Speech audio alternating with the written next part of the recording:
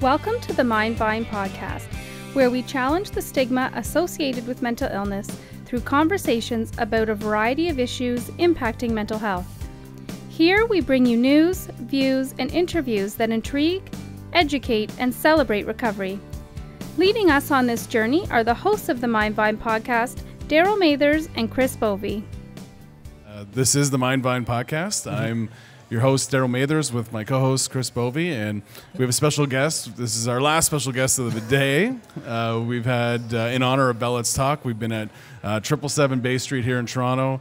We've had the Minister of Health and the Chair of Bell Let's Talk. We've had a few other guests, and it's great to have Menno Versteeg here today. Formerly the front man of Hollerado. A lot of people would know you from that, but as we're learning, you're now a music executive, or you're... Oh, I hate that word, but okay. I knew you would. I knew you would. But a guy, I guess, working in the music industry side of things as well. So yeah, so you're wearing a different hat, and still a musician, but wearing a different hat in the industry, or at least a different hat than we're used to seeing. Yeah, my industry hat's a toque. My band. That's a good one. I wish for the band, it's usually a baseball cap. I like that. So welcome, and thank you for being here on this this day, which is a corporate initiative, but it allows organizations like ours who are in the business of caring for people with mental health to kind of capitalize on the buzz and the conversation to kind of talk about not only ourselves but the conversation of mental health in general. It's interesting that you said it's a corporate initiative, but I've heard that people like. Is there a big are people kind of giving Bell a hard time because is that no? Part of the dialogue? I think it just because they are a big corporation. Yeah, I know. I'm with you on that too. Yeah, I just you feel like there might be I don't know if there's strings or something else attached to it, right? But it's really not. It's turned into this great day that allows organizations like ours to kind of leverage Bell's name recognition and brand to promote our own kind of services. So it's totally. It's really and they different. do raise a heck of a lot of money, right? Yes. Yeah. I think the chair was on earlier today, and she was saying they reached their 5-year goal, I think a couple years in, and they reached their 10-year goal after their 5-year mark. So. What do they spend it on?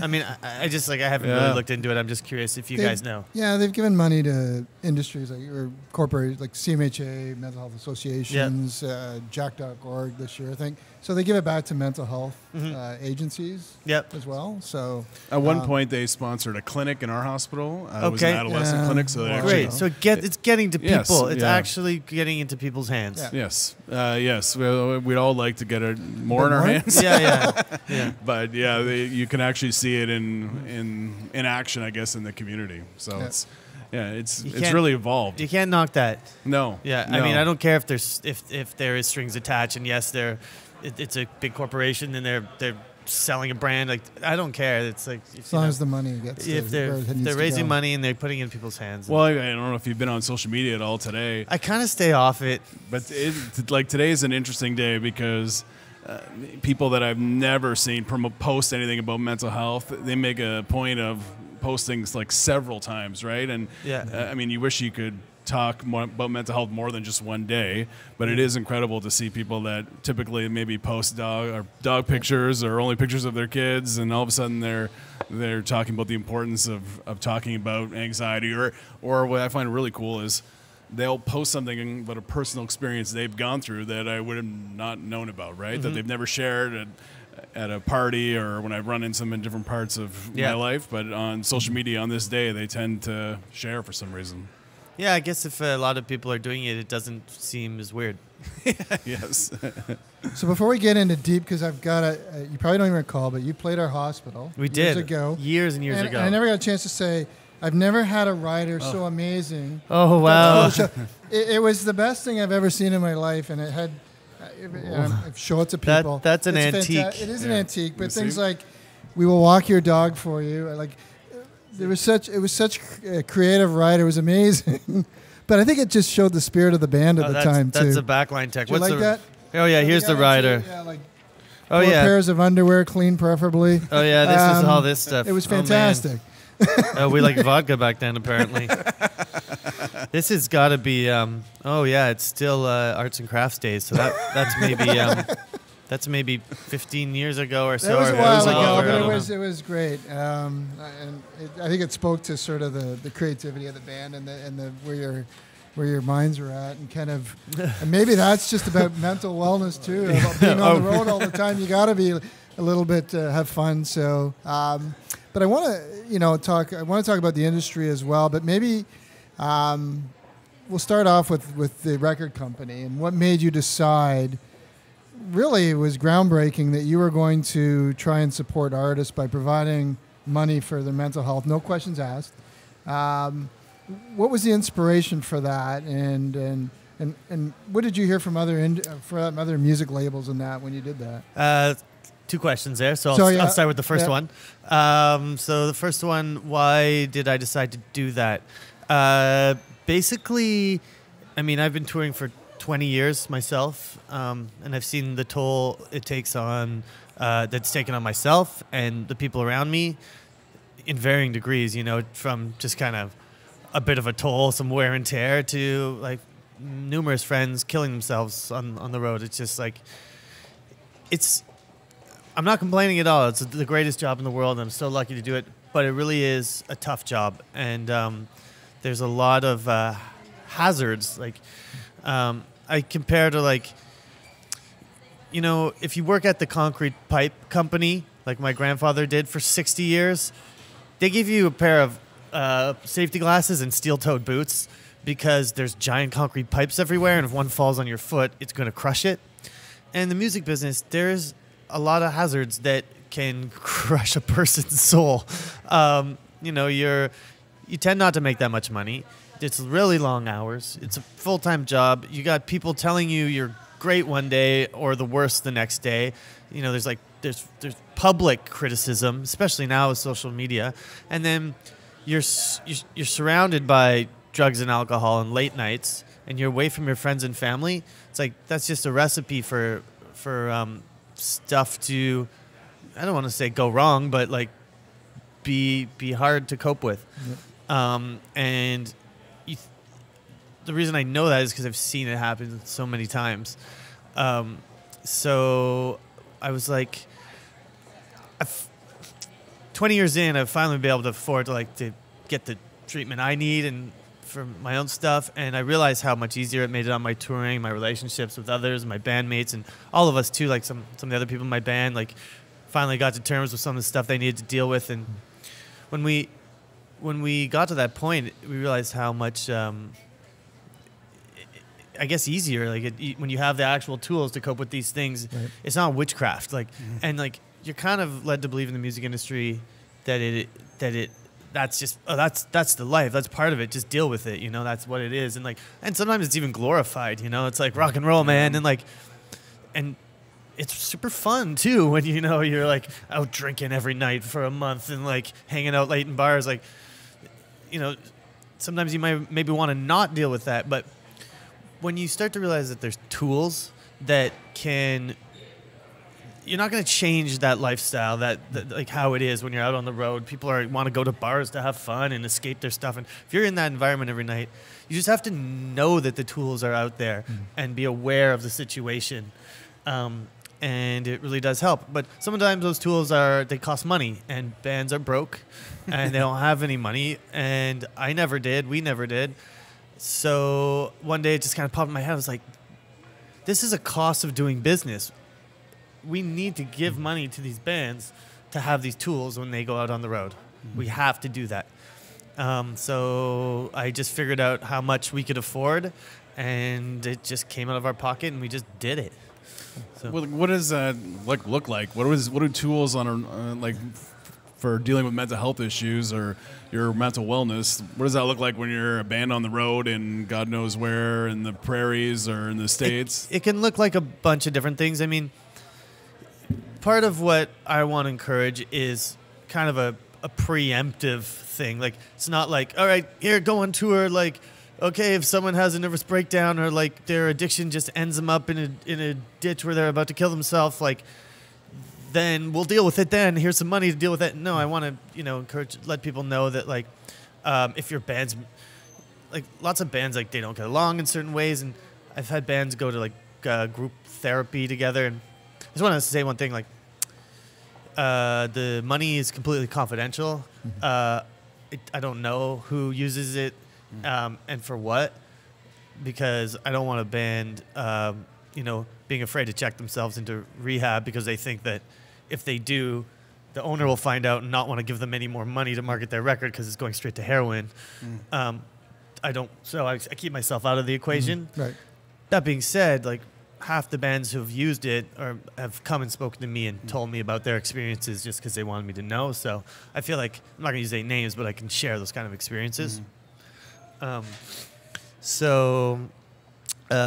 was I? I'll just jump in because I found it interesting, like listening to you talk about the experience being a young band or young musicians, and it kind of sounds like the Wild West. Certainly when you were going through it, it's what it sounds like. Just like, hey, you got great music, you're an artist, get out there and play and deal with whatever the environment is. And we were just talking to a hockey player who's now into law, and he's got a passion for mental health. And it's almost like the polar opposite experience. Like, he was talking about being a young athlete away from home for the first time, and he's living with a family, and he's got support from the team, and like, they have orientation classes, and like the complete opposite of what you would probably experience being a musician, right? Like, I imagine you were just go play. Oh yeah. It's like, get in the van, here's your tour dates. I don't care how you get to them, and collect the money and get home. And that's part of the fun of it, totally. That's the adventure. It's, four friends against the world. But yeah, we're starting to become quite clear that there's a cost of doing business in the music industry that has been kind of put entirely on the artists, and it needs to be shared. Right. I find it kind of absolutely absurd, to be honest, that at most of the record labels, like, my record label isn't big enough to be able to afford this, unfortunately, but like at like major labels and like big indies, all the employees who go there 9 to 5 and go home to their family, and not to say that they don't also have late night stuff, but their health insurance is covered. They have dental, and they can get their glasses, and they can go to their therapist a few times a year on the company dime. And the fact that the people out there, like, in the thick of it, it's not even a question. And on Bell Let's Talk Day, it's I kind of, in the music business, it's like, I wish it was like Bell Let's Actually Do Something Day, because it's really been a buzz thing in the music business. Like, oh, let's talk about this. Look at all our friends dying. And the margins are so thin, and it's tough. But when it actually comes to putting the money where their mouth is, I really wish more industry would step up. There's so many sides of industry that make money off touring. There's management, there's agents, there's labels, all people who stay at home in a more stable environment. It just really is, it's a different side of the business, and they're all just collecting checks, and not even a piece of that goes back into healthcare for musicians. And it's kind of gross, actually. And you talked about the music industry getting a lot more into the fame business. And you see some of these young fame acts, and it seems like, let's just get them out, make as much money as we can until they burn out, and we'll find a new one. And do you feel like the music industry isn't as focused on longevity and creativity as it is on just squeezing as much money out of whoever comes through the door as possible? In certain cases, 100%. I mean, you see it all the time. You see the ones especially who start when they're very young and don't have the support networks. I mean, you look at the Justin Biebers. Like, he clearly is having a rough go. This kid. Right. You actually do. I was going to say you almost feel bad for him, but you do feel bad for him. Like, he's not never going to have a normal life, and he's got everything that everyone would dream for, but also he's got this whole other stuff that no one would ever want. Right. Not burning these people out. You see the burnout so often. Tours get canceled, and they cite personal issues, or they cite health issues, and it's like, no, it's burnout. They can't do it anymore. And that burnout, and everyone wants to know, oh, is he doing drugs? So yeah, he's probably doing drugs too to cope with this crazy schedule that you have him on. So it's like, but it's like, it's part of that whole issue, you know. You can't just blame a musician and be like, oh, like he's a drug addict, like so like he should get his shit together. It's like, well, no, he's using this stuff because it's part of this. It's part of the lifestyle, and it's a coping mechanism, you know. Yep. Well, when in your like career or your a time in your life where it turned for you, like you went from you know, I imagine just trying to make it, right? Trying to make a living, trying to get your art out there, to your perspective changing, like things need to change. Like we need to, as an industry or as musicians, or like your idea for your label, like when did that start entering your, you know, your thoughts? Just when I've seen enough friends like either die or be really sick or do, you know, 10 years in the music business working their butts off and then like, you know, being kind of unemployable often. You know, if you spend all your 20s on the road trying to make it, and then by the time you're in your early 30s and it kind of hasn't happened and you haven't made it, you have zero resume, and often you know you've had some broken relationships because of what you've gone through, and maybe some substance abuse issues and no money, and it's like all those things. And then it's like those musicians are often just, they haven't been given any tools to cope with that stuff after, and that's when it gets like especially sad too. That wasn't really answering your question though. Your question was what again? No, I'm just, you know, you go from.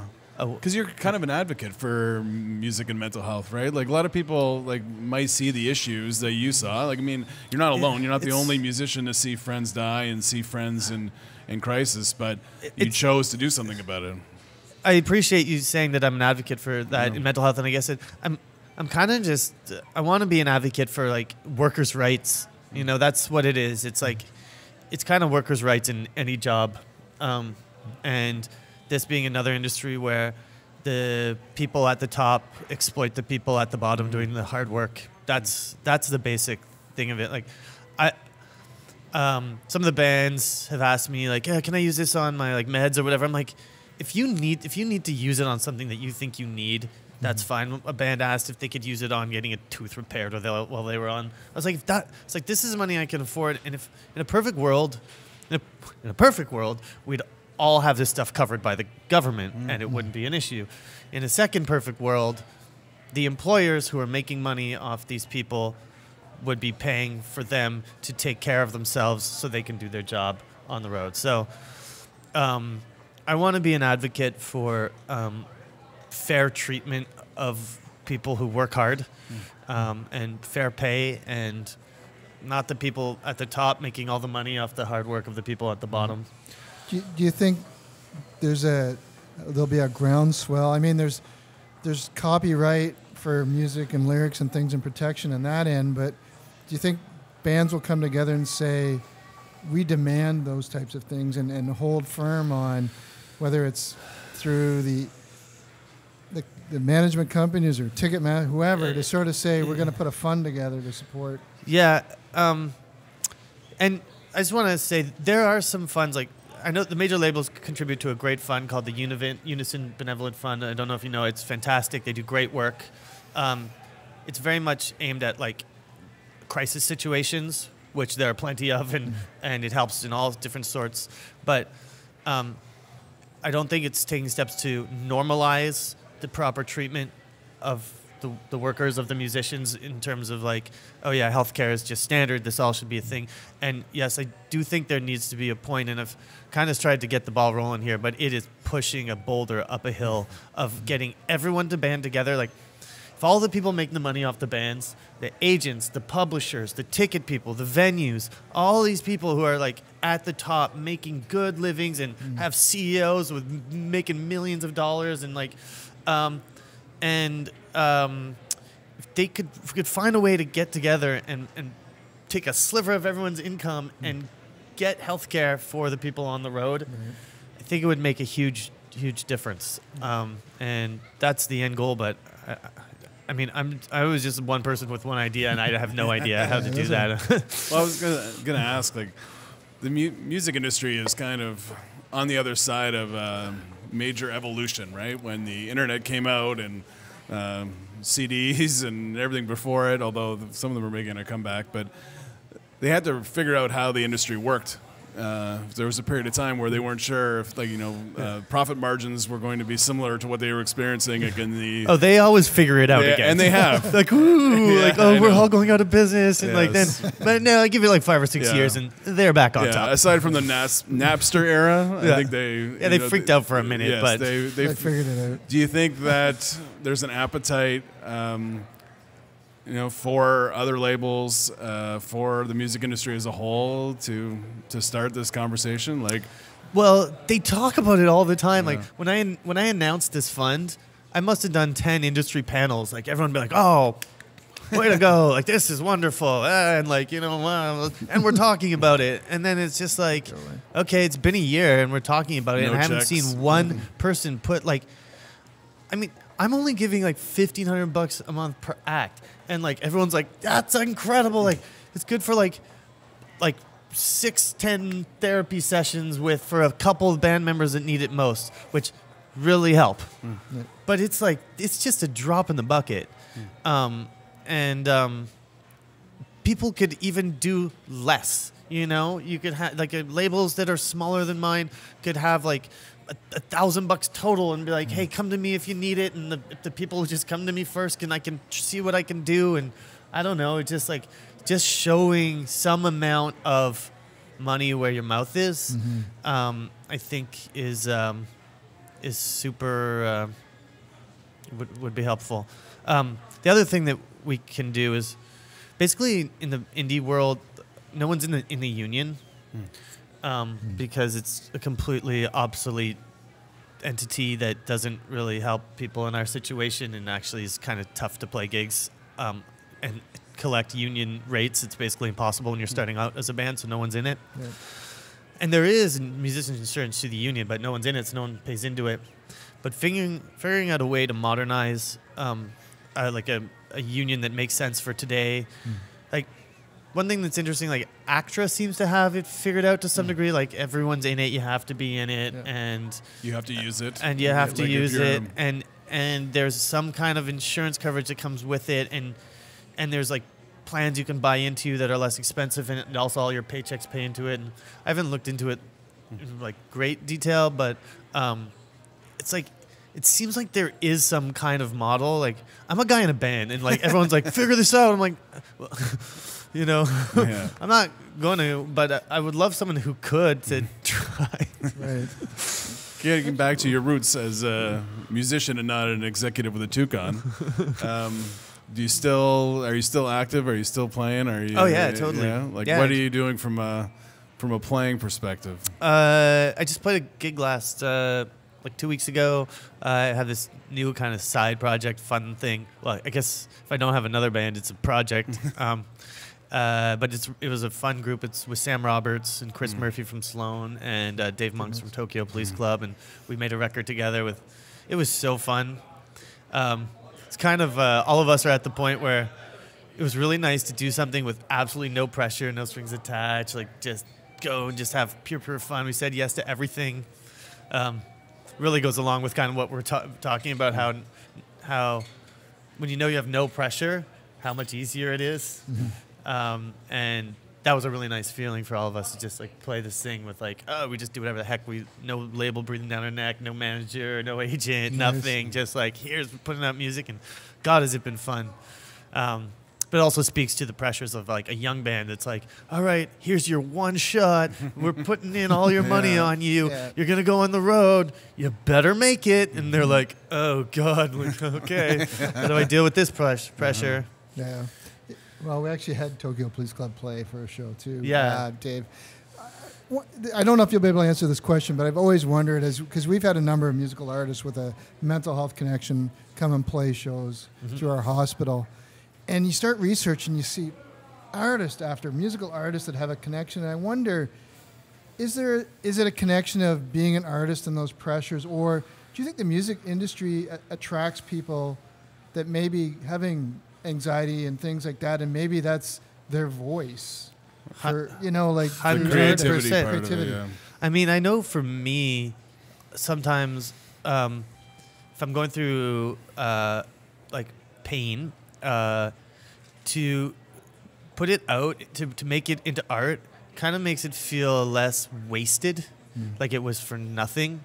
It kind of gives a purpose to it. And I mean, I've read a ton of studies about that. I think it's like, I wish I should have numbers on me when I do stuff like this, but like just go on the internet.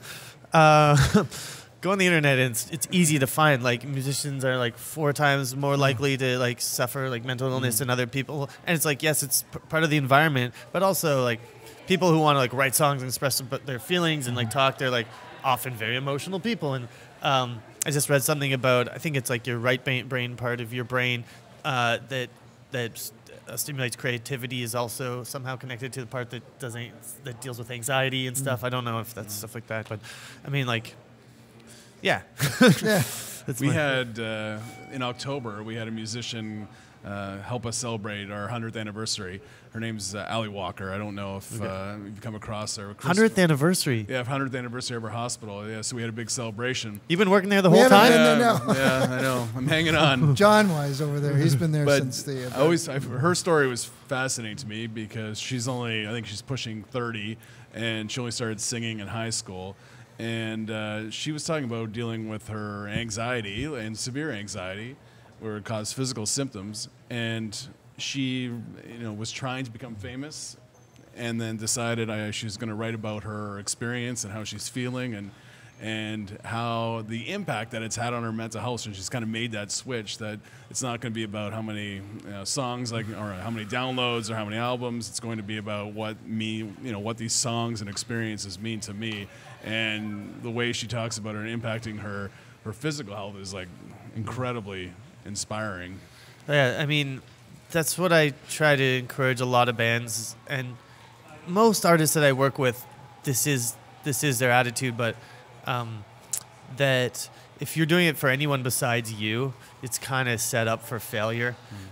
You have to be making this stuff and doing this, like, success. It sounds so cheesy, but like the journey is a success, and just being creative and making stuff that you're really proud of it should be your only goal, because as soon as you start comparing yourself to like measures of success, like there's always going to be something bigger, and it's a pretty scary way to live, and it's hard to do because you're in a scene and you can see how all your colleagues are doing very easily on social media, and it's easy to get jealous, and it's easy to get all those kind of emotions. But yeah, writing for yourself and taking on and just going for an adventure, that's like the healthy way to do it. And that's one thing I'm quite sure of. I always wondered about the writing process, because you always, in terms of bands that have like one big album, it's usually the first one, and it's like it's easier to make the first album because it's all what you've been working for your whole life. It's the second and third albums that's the toughest. But when you're a creative person like you are, the desire to express yourself, is it always there, like in every moment? Like, just because you not in every moment, it comes and goes, like anything else. Like, there's two parts of the job of being a songwriter or a musician or creator. Like, there's a part where you sit down and you're like, I'm gonna go actually do my job. You have to sit down and actually do it. People forget that sometimes. Like, it just doesn't just like pop into thin air. Like, these people like work hard. The successful musicians lock themselves in a room and they practice and they write and they record and they play and they do this job for long, long hours, and sweat over it until it's perfect in their heads. Or so that's part of it. And then the other part of it is like, there's the creativity kind of can come and go. And I love the stories of, people in the shopping mall and they write the lyrics on the back of their grocery list and it's like some hit song and that kind of stuff. That's the, the romantic stuff. The stuff you see in movies. Yeah, exactly. But that's real too. It really is. Like, you hear it all the time. People just kind of get like, they see someone say something and they just have to scrawl it on the napkin or whatever. Then it takes some years to get the other 7 songs for the album, right? Yeah, that's it. That's great. That's it? You got it? And then you're looking at me like you got nothing else. I don't know. No, I just I appreciate you coming and, you know, hopefully we can encourage the music industry, even the large labels. They have EAPs to add artists to their employee programs and things like that. And well, my main thing I'm trying to do next, and it's like,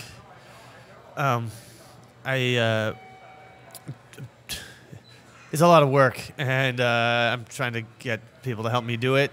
But we get a ton of money from grants, like a ton. We all get grant money from like the provincial government and the federal government and like some private granting agencies, and it's all there across the country. It's amazing. We're so lucky. My American friends and bands are incredibly jealous.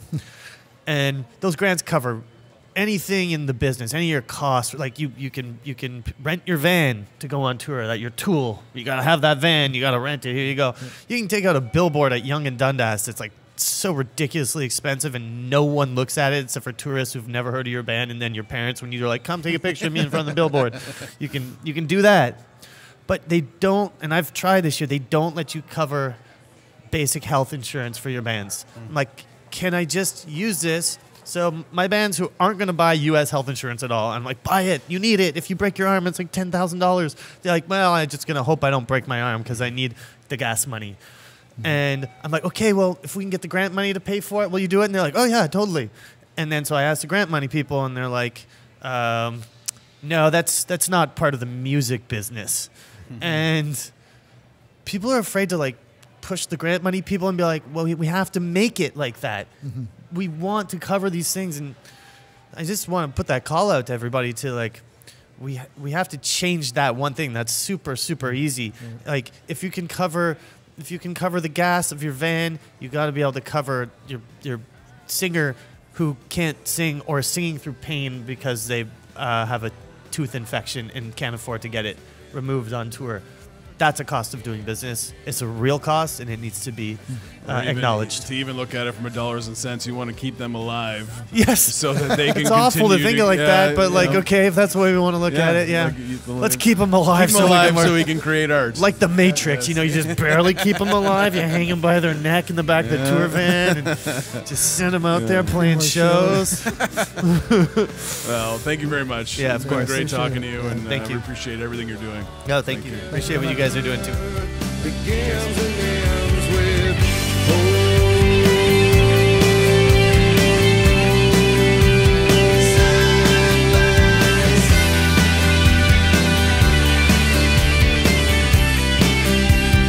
begins and ends